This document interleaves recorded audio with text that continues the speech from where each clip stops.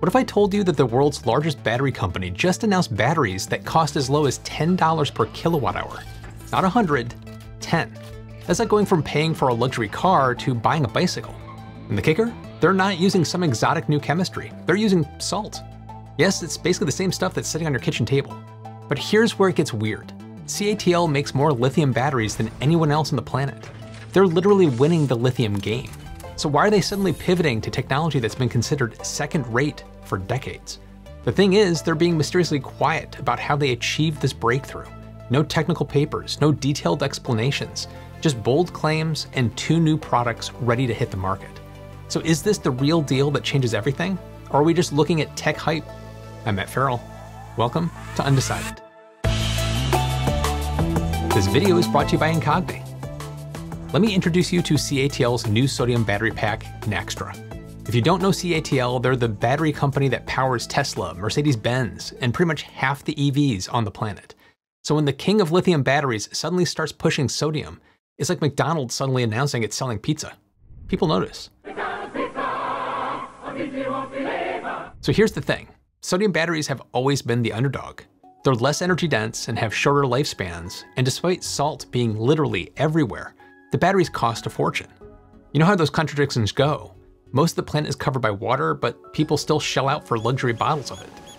Unlike cases of melted glaciers though, CATL claims that the Naxtra battery can be purchased for cheap, costing as low as $10 per kilowatt hour. And the entire industry has been desperately trying to hit $100 per kilowatt hour. Back in 2008, lithium batteries cost a staggering $1,415 per kilowatt hour. We've spent 16 years clawing our way down to $115 per kilowatt hour in 2024. That's when EVs become as cheap as gas cars and home batteries become affordable for normal humans. We just barely crossed that finish line after a decade and a half of work, and CATL just lapped us 9 times. So how did CATL pull this off? And what does it mean for your next car or home battery backup? Because cheaper batteries could change everything, like storing solar power to keeping your Netflix running during blackouts. I mean, priorities, right? To understand why this matters, let's quickly cover how sodium batteries work. Now, we've talked about sodium batteries and CATL's sodium tech before, so I'll keep this very brief. Both sodium and lithium batteries work the same basic way. You've got 2 electrodes, think of them as parking garages for ions.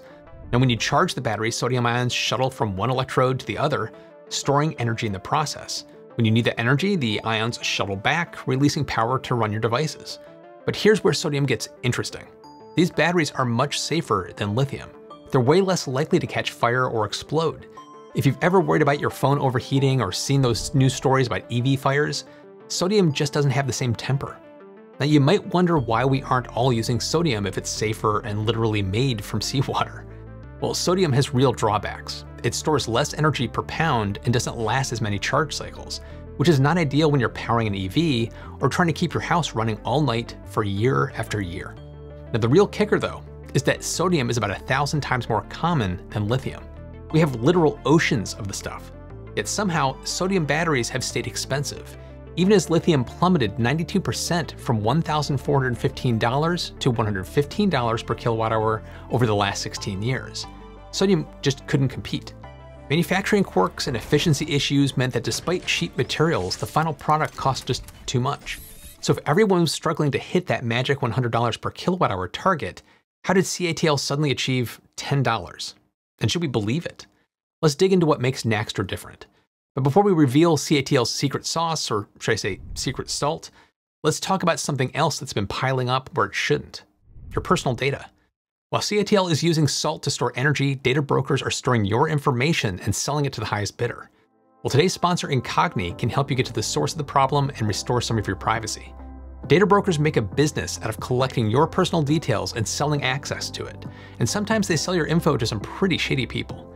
Incogni can help you with this. We have the right to request that data brokers delete our information, but it takes a lot of time and effort, and sometimes legal action.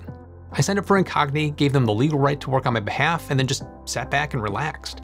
They also just released a brand new tool called Custom Removals for subscribers to their unlimited plan that's really cool. It allows you to flag an unlimited number of sites where your data is exposed. Couldn't be easier. If you want to take some of the control back around who has access to your personal information, give Incogni a try. Take your personal data back with Incogni. Use code Undecided at the link below and get 60% off an annual plan. Thanks to Incogni and to all of you for supporting the channel. Now let's see if CATL's claims are worth their salt. So let's start with the Naxtra battery pack. Actually, there are two versions of Naxtra. The first one rolling off the production lines will be the 24-volt heavy-duty truck-integrated start-stop battery, followed by one designed for passenger EVs. And both share the same core technology, but are each optimized for different applications. Now, the temperature performance is where sodium really flexes. Both Naxtra versions operate from -40°C to 70°C, which is about -40°F to 158°F. That completely redefines what we expect from battery temperature limits. And they retain 90% of their usable power at those Arctic temperatures. This matters more than you might think. CATL and other Chinese manufacturers have extra incentive here. China's northern provinces border Siberia and experience Siberian-level cold, making them historically unfriendly to EVs. There are also substantial markets in neighboring Russia and Mongolia that need affordable, cold-resistant electric vehicles. It's not just about making batteries that work in winter, it's about opening up entire regions to electrification. But temperature resistance is just the beginning. CATL claims that Naxtra can last for over 10,000 charge cycles, with the heavy-duty version capable of starting after sitting idle for an entire year. That's not just impressive, it's paradigm shifting. So let me put those numbers in context. Tesla's LFP batteries typically last around 3,000 to 4,000 charge cycles before the capacity degrades below that 80% threshold. That's when your 363-mile range drops to something like 255 miles. It's still very usable, but it's noticeable. As a general rule, after about 200,000 miles, average battery capacity degrades about 15%. But if Naxtra really delivers 10,000 cycles, we're talking about something like 3.6 million miles of theoretical driving before dropping below 85% capacity. That's not a car battery anymore, that's infrastructure. Now that's a battery worth its salt. Performance-wise, Naxtra gets surprisingly close to current lithium technology. According to the Southern China Morning Post, Naxtra achieves an energy density of 175 watt-hours per kilogram. That's remarkably close to the 185 watt-hours per kilogram of an average EV lithium iron phosphate battery. Yes, it's still very much behind premium nickel-based lithium batteries that hit 250 to 300 watt-hours per kilogram, but it's competitive with LFP batteries that already power millions of vehicles. CATL says this translates to about a 500-kilometer or 310-mile driving range on a single charge. That covers the vast majority of daily driving needs, especially for urban and suburban use cases where most EVs spend their time. Naxtra isn't CATL's only sodium offering.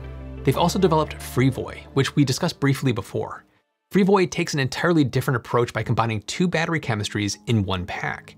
Think of it as a hybrid, but for batteries. Freevoy comes in three configurations: classic LFP, high-performance nickel manganese cobalt, and now sodium ion. Each chemistry brings its own strengths, and Freevoy's power management system intelligently switches between whatever pairing you have based on the conditions and needs.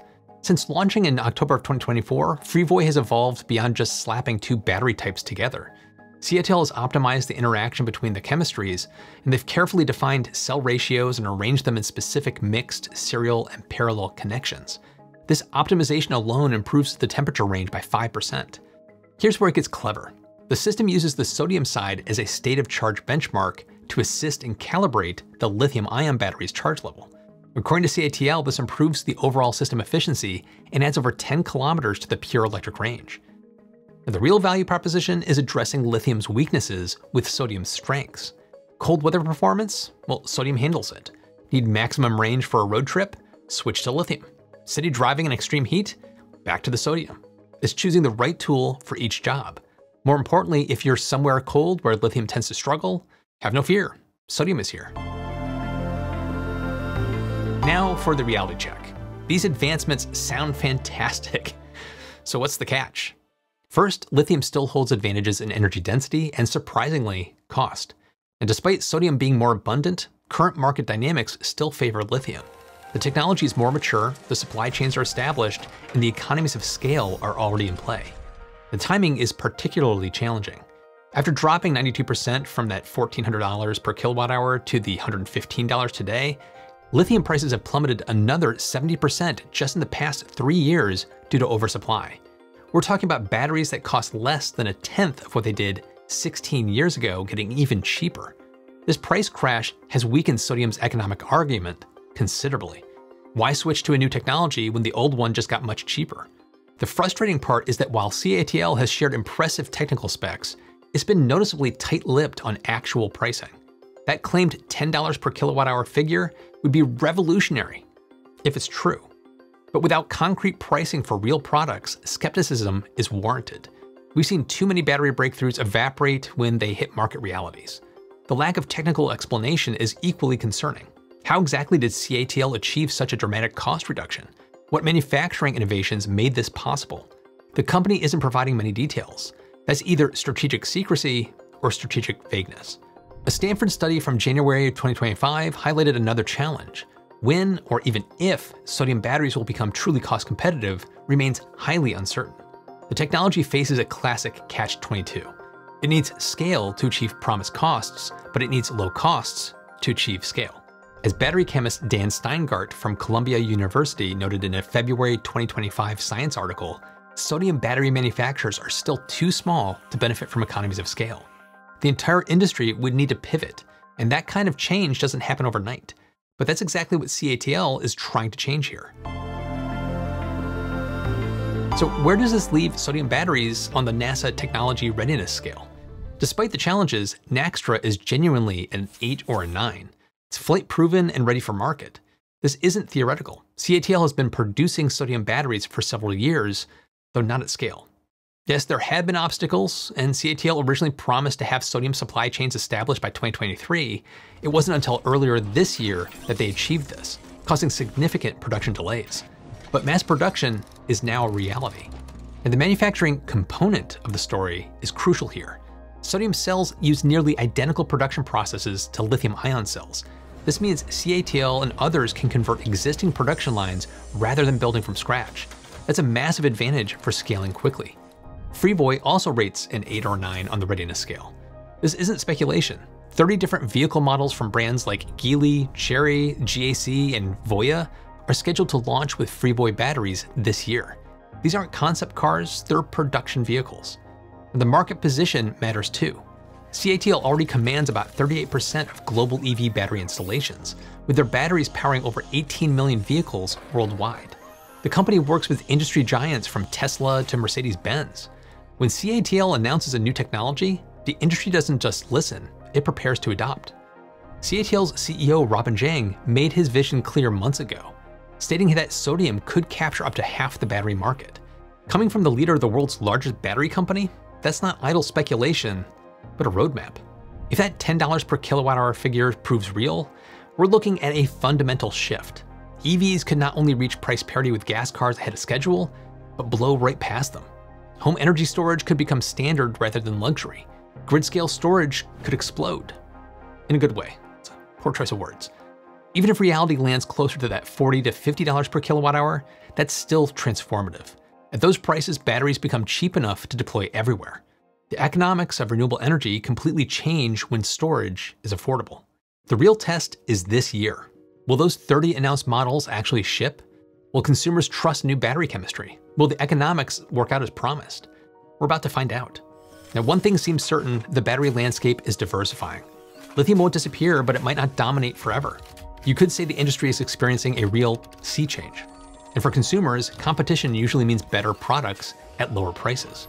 But what do you think? Would you buy a sodium-powered EV if it saved you thousands? Or are the slightly lower specs just a non-starter? Jump into the comments and let me know. And over on Patreon, I've got an extended version of this video with even more salty details. And a big welcome to new producers, Howard and Kevin. If you'd like to join, the link's in the description. And be sure to listen to my follow-up podcast, Still to be Determined, where we'll keep this conversation going. Keep your mind open, stay curious, and I'll see you in the next one.